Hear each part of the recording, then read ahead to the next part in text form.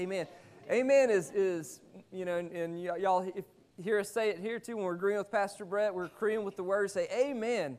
And that's so be it. We're in agreement with that. And that's what we're saying today. Well, I'm Pastor Matt. I'm youth pastor and wear a few other hats around here.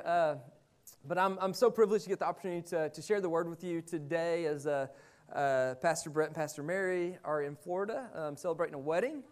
So it's good. It's good when they can get away and know that everything's in good hands here, that stuff's taken care of. And our pastors need a break every once in a while, although Brett loves being up here preaching. So I will say he would rather be here this morning than in Florida, I can just about guarantee, but it's good for them to do what they're called to do.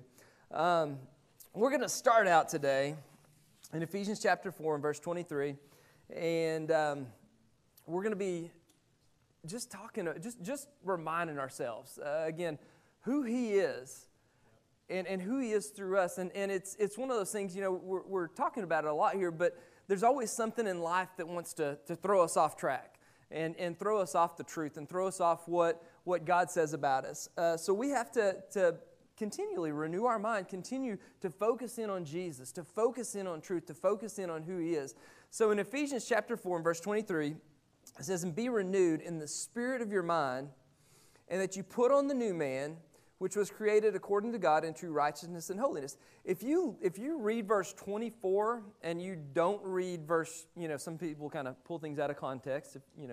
Hermeneutics, we want to keep it all in context to the word. So if you pull that scripture out and you don't read the one before it, and I remember growing up and somebody, telling me, you need to put on the new man. And so I was like, I got to put on the new man.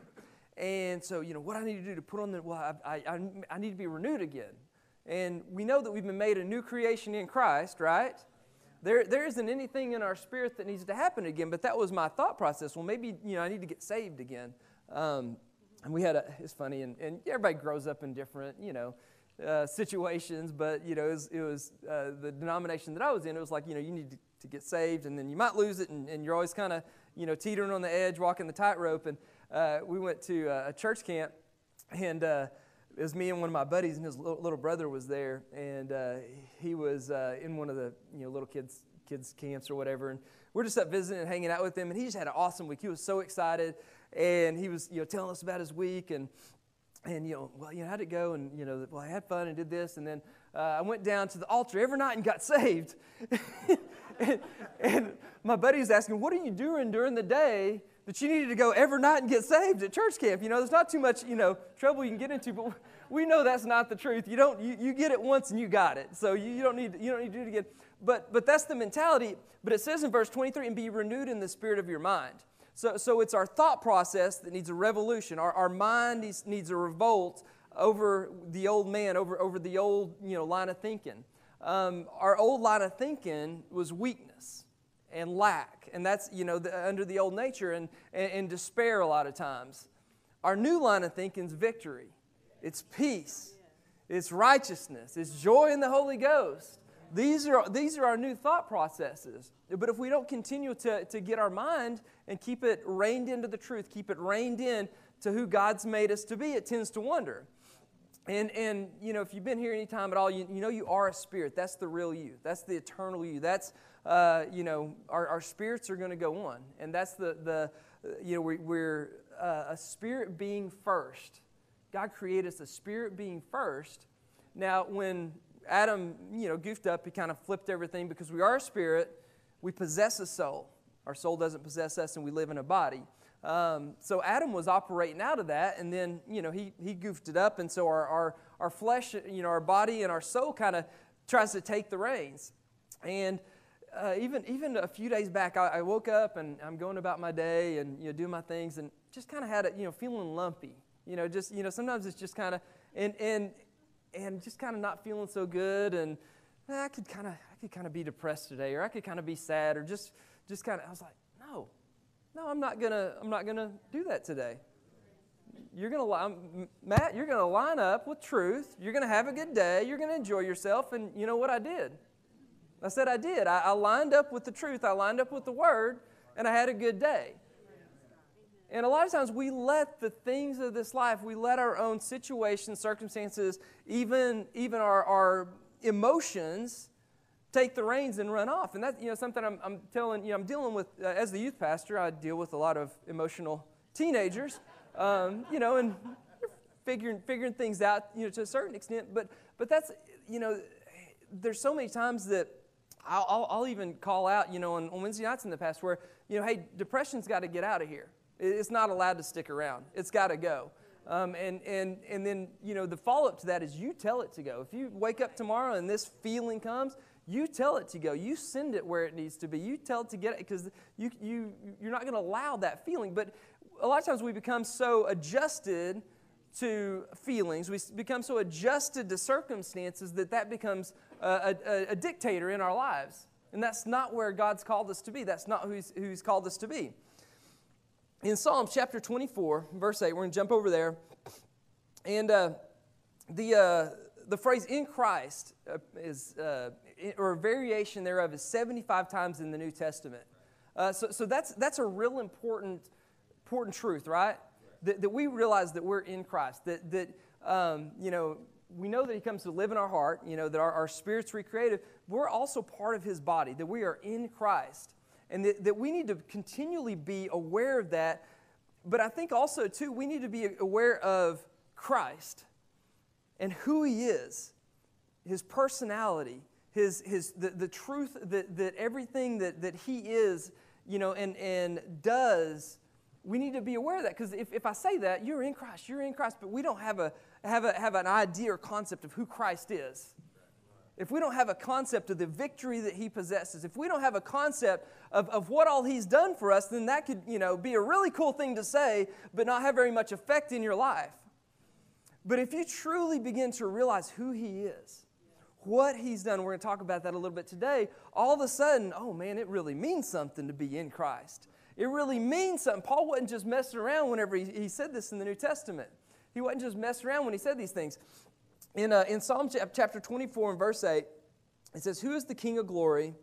The Lord strong and mighty, the Lord mighty in battle." And you're just talking about in Christ. Now you jump back over to the Old Testament. Yeah, let me get there. So, a lot of times, we get these concepts of Jesus and Him being, peaceful and always calm, and He does calm your storm. I'm not, there's truth there. But we get kind of a weak, watered-down gospel. We get a weak, watered-down picture of Christ. We get a weak, and it's Scripture saying He's mighty in battle.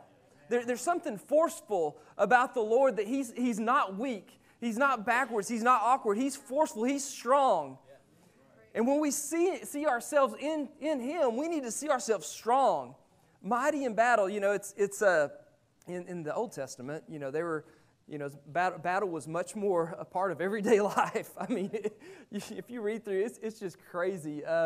It's a different time, a different generation, but I mean, they're in scraps all the time, and fights and all kinds of craziness is going on. I got in a few waylays back in the day, and I was, I don't know, I can't remember. I was probably around Tyler's age, 6, 7, 8, but I got in a fight with the neighborhood bully.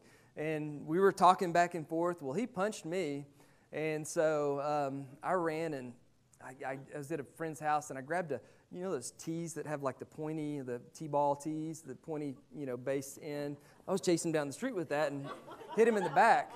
That was, and then he came back after me, and I ran home, and went straight to my room, and I'm upset, visibly, my stepmom came in there. I ran in there, and I had one of those like dumbbells, and I'm in there, I'm like lifting it.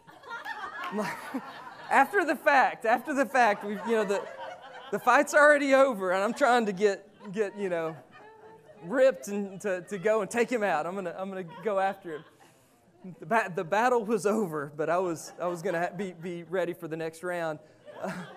So it's not as I don't know, prominent in our society now, but in the Old Testament, they knew what somebody that mighty in battle, if there was a a general of the army or somebody walking down the street and they had on the full gear and the sword and the shield, I mean, you kind of took notice.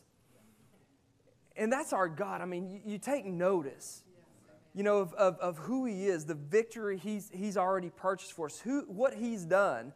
You take notice, and there's an awe, there's a respect for Christ. Yeah, He's our best friend. Yeah, He's our brother. But oh my goodness, He's full of power and might, mighty in battle. We're going to jump back over into Colossians chapter 2.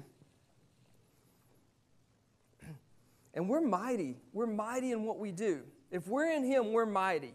If we're in Him, we're great. And there's, growing up, there's some people I can even reflect back in my life. My grandma, she was a prayer. Little old lady. It's a different time too. It's they didn't turn on the news and watch it all evening long or whatever else. I remember growing up, I'd go over and, I learned, different prayers, and we learned Bible scriptures, and we learned things. She was a prayer, and she was mighty in what she did. I know there's things that have been effective the course of my life because of her prayers. How you pray, what you do, there's might in that. My stepmom, she just had this awesome relationship with the Holy Spirit. She would get things from time to time. She knew when somebody was pregnant before they told anybody. That was like her. The Holy Spirit always let her know. She would know somebody's pregnant before. She's like, yeah, I'm kind of been, we need to pray for so and so, and like, a week or two later we find out they were pregnant. So yeah, we did need to pray for them because they were dealing with all the morning sickness or whatever. But it was this awesome relationship with God. But I also know there's a side of that where she prayed things that affected my life, that affected what I was going through. There was times where I was in grave danger, and I remember this instance where it was not good, and because of some decisions I made, I wound up staying safe and everything was good. Well, I wound up telling my parents that story later. I won't go through the whole thing because it's long. But she was like, yeah, we had to pull over and pray for you. It was like the exact same time as what that situation was going on. She was mighty in prayer, mighty in battle, mighty in and that's you. You're mighty. And it may look a little bit different nowadays, but when you pray, when you speak, when you declare, there's might in there, there's strength in that, and it's not what the world sees as strength, it's this godly, it's the spiritual stuff, it's the true stuff. In Colossians chapter 2, hallelujah, in verse 13, we're going to start there. You're mighty in prayer. And you being dead in your trespasses and the uncircumcision of your flesh, He has made alive together with Him. And that's one of those in Him. You're with Him. When He died on the cross, you died. The old man died. I'm not going to go through all the scriptures today, but you died when He died. When He was buried, you were buried. The universe sees it like this. We don't see it like this. The heaven sees it like this. Hell sees it like this. We don't see. Sometimes we miss it. Whenever He was buried, you were buried. But guess what? Whenever He was raised, we were raised in Him. It says we were made alive together with Him, having forgiven you all trespasses, having wiped out the handwriting of requirements that was against us, which was contrary to us.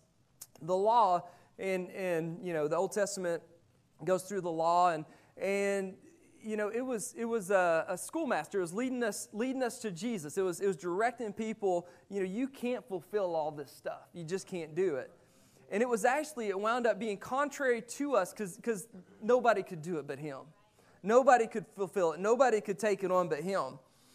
But He wiped out the handwriting requirements that was against us, which was contrary to us, and He has taken it out of the way, nailing it to the cross. Hallelujah. Hallelujah. And when we get to verse 15, having disarmed principalities and powers, He made a public spectacle of them, triumphing over them in it. Good stuff. He triumphed over everything that you can ever face in this life in the cross. He already won. The victory is ours. There's it was so good He sat down. There's nothing left for you to work or strive or try to get done. He's our triumph. He's our victory. Everywhere we go, we carry the fragrance of His victory. Everywhere, everything you do and say, you're carrying Him and this victory, and you may not see it. But this victory goes with you, goes before you, stays behind you when you leave. This victory that we have in him. And it says, made a public spectacle of them. I'm going to read this in a couple different versions. This is good stuff. Because sometimes we don't, if you watch, movies, or I'm not like into the scary movie thing at all. But, it's like, man, I'm always like, if I see something or it's like really intense, I'm like, I want to pray for the person. I'm like, oh, Lord, help them, oh, yeah, it's just a movie. They're an actor. It's fun. I was talking to Brett one time about something, and he's like, talking about this show, and I was like, oh, man, I really feel bad. He's like, they're actors. I was like, I know, but it's just like, I really feel bad for them. I was like, I got to keep reminding myself that. But, it's interesting because, it's the world, puts so much, like the enemy has so much power. The enemy he's got nothing. He's got nothing on you. Sickness and disease has nothing on you. Poverty has nothing on you. Fear has nothing on you. Depression has nothing on you. It's got no power. Now, some people want to embrace what's not theirs and want to take that on, but you have a decision to make. God's not going to take care of it. This is you got some responsibility in this too. In verse 15, in the Weymouth translation says, and the hostile princes and rulers he shook off from himself. And I love this because it was like the death, hell, the grave, they put everything they could. I mean, their starting unit, everything they could. He shook it off. Like, is that all you got? Is that I love that verse. He shook it off and boldly displayed them as his conquest. And boldly displayed them as his conquest. Hallelujah. He said, cancer, this is my conquest. It's already beaten.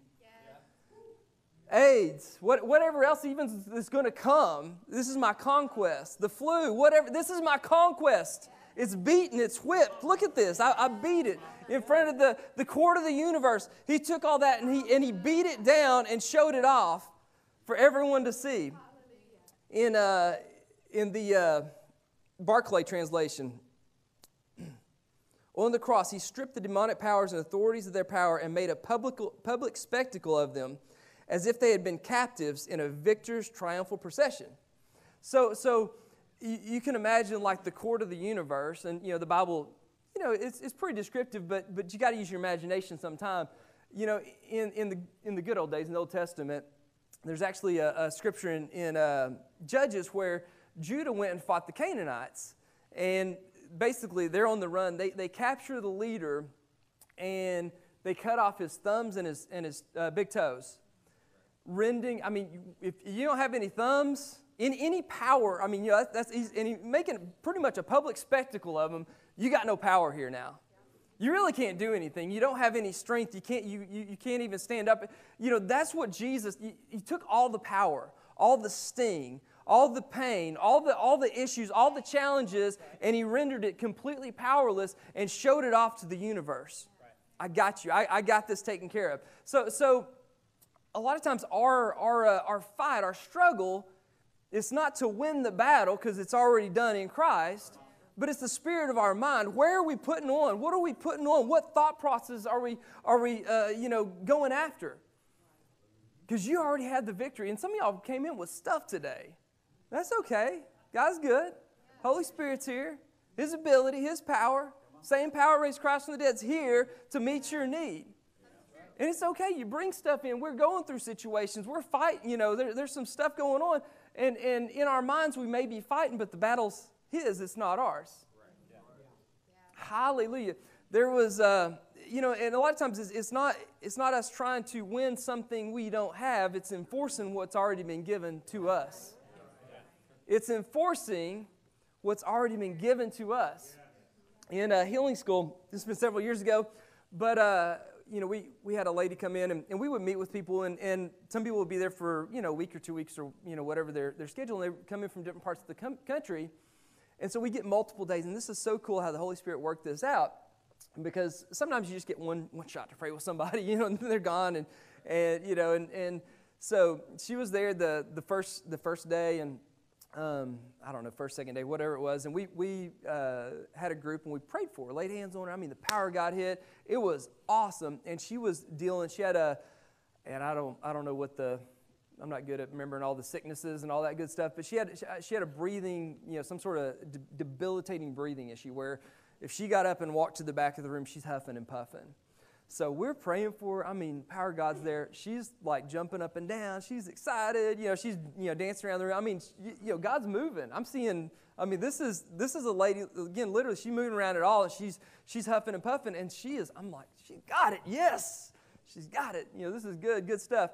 Well, she goes back to her hotel that night, and she was like, I was so excited, and she is going up and down the stairs and doing her thing.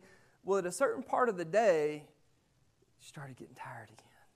She started, breathing hard, and she's like, oh no, it's coming, it's coming back. So she gets back the next day and starts telling us this. And so, we lay hands on her again, and man, I mean, the power of God's there. And it was really good because, I mean, again, God's good. His ability's always at work, and it's, this healing thing is not as hard, as we make. Sometimes it's just slowing down and receiving what He's already given for us. But His power's at work. She's feeling better. So we, are getting ready to send her back to the hotel. And the Holy Spirit gave me something. So I actually caught her out in the lobby. I started talking to her. And, it's sometimes we get things, but then we step away from the excitement or the emotional or whatever. And you hear about different people, well, they lost their healing and so on and so on. Well, no, they just didn't enforce what was given to them. They had what God had given. So I began to minister. I said, okay, when you do this thing, you back to the hotel, if you start experiencing something different than it's right here, you begin to speak. You begin to declare. You begin to do just what we're doing and get back to where you're declaring what your body's going to do and not your body declaring how it's going to feel. So she was so pumped the next day. It's so cool again to, multiple days because she got back and she's like, you know what? It was just like the day before. It started coming on me. So I started speaking the word and speaking the truth and declaring, over my body how, and sure enough, that feeling that she's like, I was running up and down the stairs and she was just telling me how much, and she was just so excited, just the joy that she was experiencing because of what God had done. And the victory is ours. But the enforcement, sometimes we need to step in and say, hey, devil, not today. You're already beat. You're already defeated. You're already whipped. You don't have any place here. The world wants to put its fear on us. There's a lot of fearful people out there, if you haven't noticed. They want to put their fear on us. And I don't have to receive that. I don't have to accept that. Yeah, they can. There's no condemnation, and I'm not. Everybody is at their own relationship and place with the Lord, but I don't have to receive fear. I don't have to receive terror. I don't have to receive, what this world wants to give. And the more that we, again, continue to remind ourselves of truth, remind ourselves of who He's made us to be, remind ourselves of His love, His goodness, His grace, and be mighty. I mean, there's an attitude that comes with this. And I love it, and Pastor Brett's a very, John Wayne, swing out over hell and spit in the devil's eye. But I love that because I've been here for a while, and I'm a little bit more. It's just my personality. I'm a little bit more backed off. I'm a little, I'm not in your face. It's really cool, kind of how God will put you in different situations too in life that'll help you through your personality issues. Don't ever just get stuck in, I'm just this way. That's just how I am.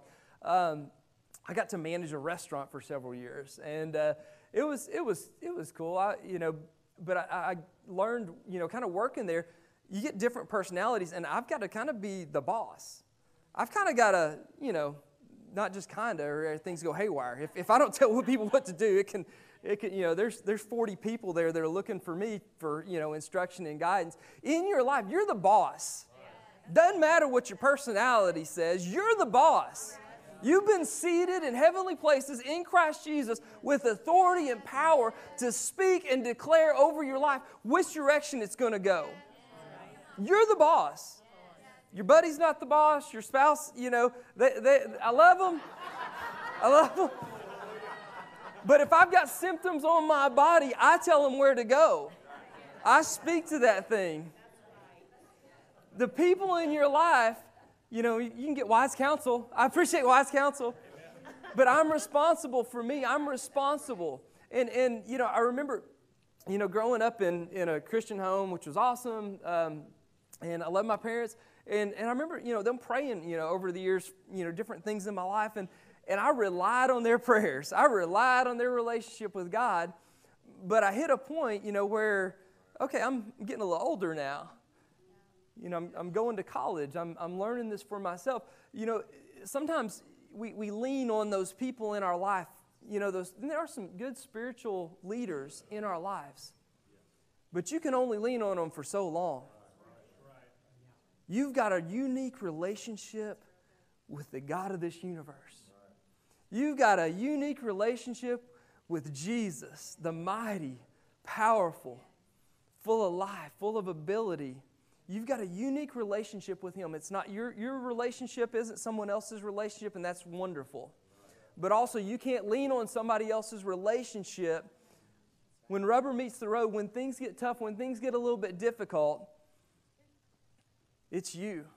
You being the boss. You stepping up. You being mighty. You being full of power and full of ability and realizing who God's made you to be. In this church, we have some amazing people. And absolutely, there's a lot of people who could be up here speaking today. I feel very honored. But I say that in there's a lot of people that, declare and know what to do and know what to say. And sometimes we lean on, what would Pastor Brett, we need to call Pastor Mary, or we need to, hey, let's take this thing on. And if we still need somebody, that's okay. That's good, because we're a family we love. But hey, I want to be in the middle of this thing myself. I want to see this power at work in my life myself. I don't want to get to the other side and miss out on all the good stuff that God wants to show off through me, because if I'm doing this in my life for myself, I can do it for someone else. And that's the goal, right? To share this goodness and this glory of His gospel. Amen? Amen. In Ephesians chapter 1 and verse 19. Hallelujah.